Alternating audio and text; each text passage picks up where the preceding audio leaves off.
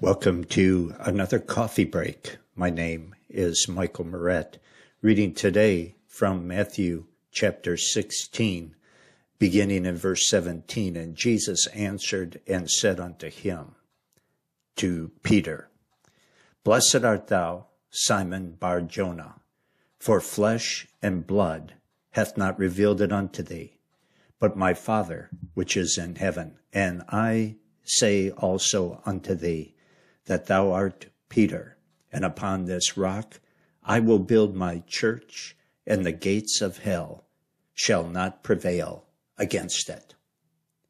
All attacks against the church will ultimately fail, because Jesus is not a loser.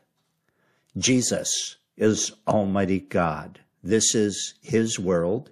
This world was created by Him and for His good pleasure. It is a Christocentric creation, a Christocentric material universe that works for the ultimate glory of the Lord Jesus Christ, and that does not include losing. The church, the body of Christ, will survive every attack that the world, the flesh, and the devil throws at it. Every enemy of God and the Lord Jesus Christ and His people will be defeated.